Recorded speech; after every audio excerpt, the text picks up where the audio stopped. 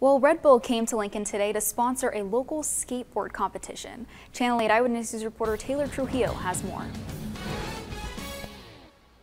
That's right, Katrina. It was a lot of fun getting to be a part of the action in Lincoln's skate scene. Red Bull is having competitions all around the heartland this summer, and Lincoln takes center stage in Nebraska for hosting its best amateur skaters at the Bay Indoor Skate Park. Coming here and seeing all the skaters really inspires me to learn how to skate better and more often. To get to this level is tough. A lot of practice, a lot of dedication, and you gotta expect to fall, hurt yourself, then you get right back up and do it again. Saturday event is a preliminary competition where the finalists will all compete for a grand prize of $9,000. Lincoln has the only indoor skate park between Lincoln and Omaha, so skaters from all around the area came to compete. I've been coming to these contests in Lincoln for a while, and I do it all for the fun, and my hometown is to come out and skate and have fun.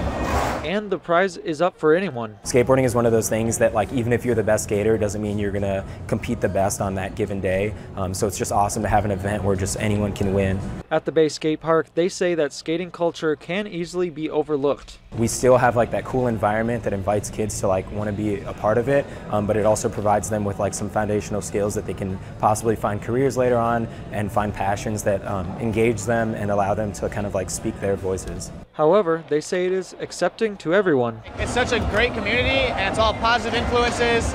It, brings kids off the streets, keeps them out of trouble. They're under supervision. Oshner says her friend is competing for this one, and with his help, she will be able to take her skill to the next level. And then hopefully I'll be one of these someday. Dozens of competitors showed up at the event today, and the winner will receive $1,500 and will move on to the final round out of state. You should have tried out the skate park or the skating. I'm going for the skate class next Saturday. How's that? Very cool. Yeah. All right, thanks for the story, Taylor.